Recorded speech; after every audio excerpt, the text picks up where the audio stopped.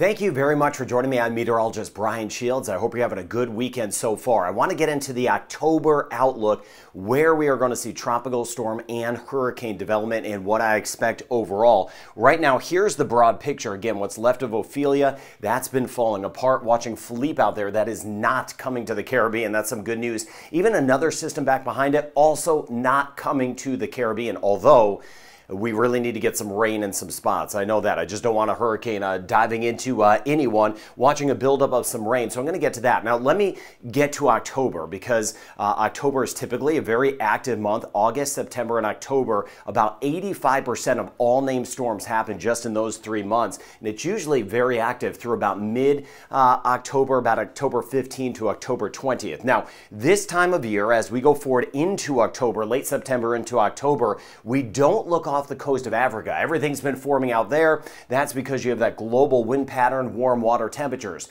That global wind pattern, that kind of environment does change this time of year, and we start to look closer to home. Caribbean, Gulf of Mexico, Western Atlantic for development. And my concern is with these systems happening close to home, not as much time to prepare for them, and that's why I'll be watching everything, diving into everything for you. Now, why do things develop close to home this time of year? As we go through October, even into November, hurricane season ends at the end of November. It's because we start to get some fronts moving by, not necessarily diving completely down into the Caribbean, but you get these fronts in the United States, they work across the Gulf of Mexico, and then they kind of stall out and fizzle out. But what happens is, this time of year, they leave behind a lot of moisture. So there's some available moisture here, extra rain and storms, and with leftover moisture, things could spin up in the Caribbean, in the Western Atlantic, and in the Gulf of Mexico. So I expect some close to home development. That is common for this time of year. On top of it,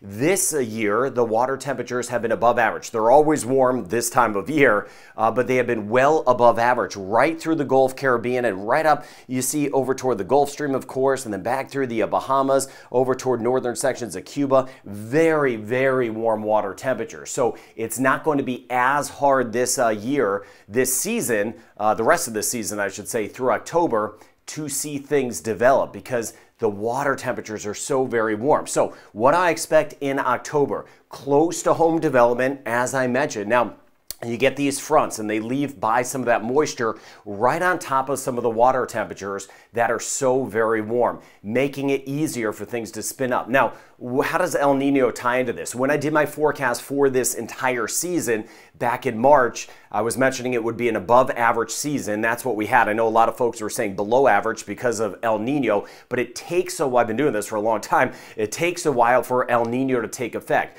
Regardless of if we have a strong El Nino over the next month or two or not, research has shown that doesn't have much of an impact in the Caribbean and the Gulf of Mexico. So again, El Nino at this point, not as big of a factor as we go forward. In October itself, I expect about 3 named systems, maybe a little bit more, and we could get through the list of names this year. We're already close to that. Let me show you that in a second. Here's what's going on as far as typically throughout this season, any season, September over toward October, again, still very active. Things really shut off as we get into later November. In October, though, there's usually a little secondary peak, and that's because of those old fronts where things start to develop in the Gulf of Mexico and in the Caribbean. Now, as far as the list of names goes, we have Philippe now. Rena's going to develop right behind it, so it's not going to take much to get through this list. This season, there's a supplemental list, a whole separate set of names, not the Greek alphabet this year.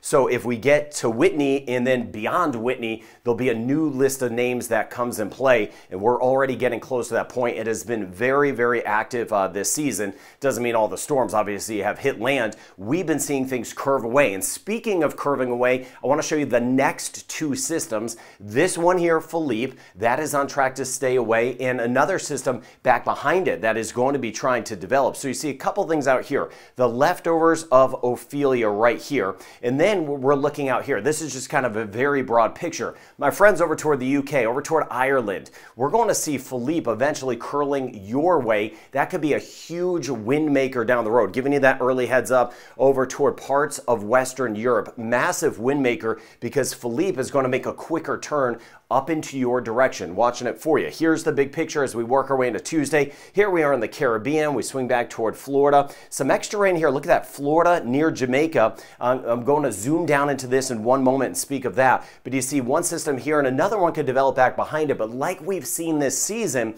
high pressure has not been dominant. It's been more over here, allowing more of this action to curve. And that's what I expect with these next couple of systems, to see some of the curving. But this is a sign of what's to come as we get into October. Look at some of the rain around Cuba. We've had some near Haiti, Jamaica.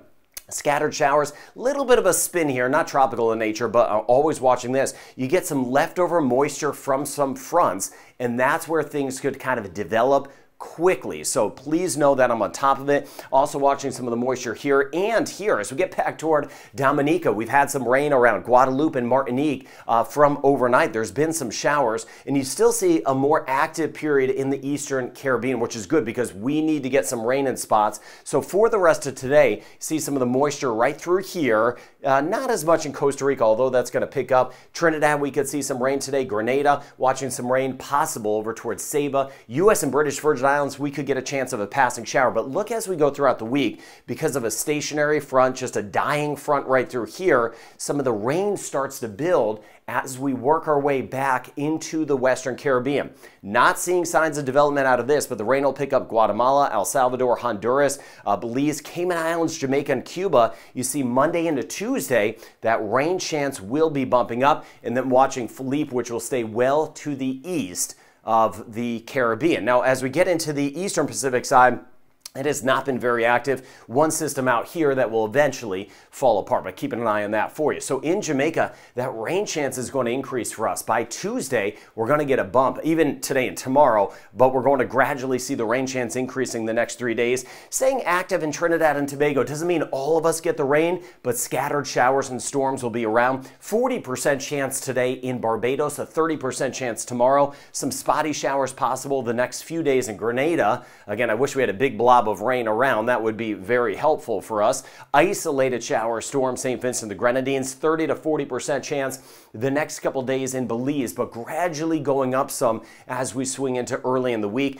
Dominica, we have some rain and storms around right now, at least nearby. St. Kitts and Nevis, Montserrat, a 40% chance for today, a 40% chance today in Antigua and Barbuda, 40% chance today in Puerto Rico, very hot, heat advisories in place, passing shower, U.S. Virgin Islands and British Virgin Islands, and about a 30% chance today in Anguilla.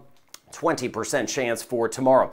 Rain chance about 50% through the Bahamas. It's been active the last 2 days. Still today, scattered to widespread showers favoring northern and central Bahamas. St. Martin, Saba, Statia, rain chance at 50% or 40%. 30% chance today in the Yucatan of Mexico. 40% chance in the Cayman Islands. But you see that rain chance going up, that extra rain around in the Western Caribbean as we go throughout the week. I'll be tracking it for you. Turks and Caicos, rain chance about 40% today. Spotty storms as we swing back toward Haiti. Dominican Republic, 50% chance today, a 40% chance tomorrow. Mainly dry in Aruba, mainly dry, not really seeing much of a change yet in Curacao. We'll start to see the pattern changing somewhat as we work our way through October and we get some fronts a little bit closer. Guadeloupe, rain chance about 50%.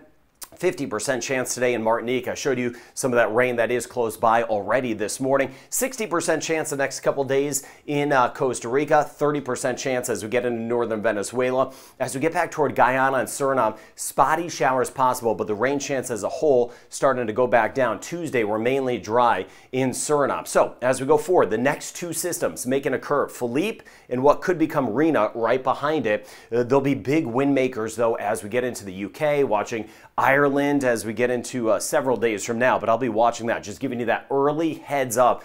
These are going to take more of a direct route toward Western Europe. Old fronts, we've got one that's around now. That's why we got some of the showers near Cuba.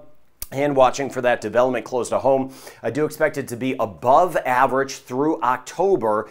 End of November, that's when the hurricane season comes to an end. Last November, it was very active throughout the entire season, the entire end of the season. So again, October, closer to home development. I'll be watching it for you. Thank you for being part of this channel and taking the time to subscribe. I hope you have a good rest of your day.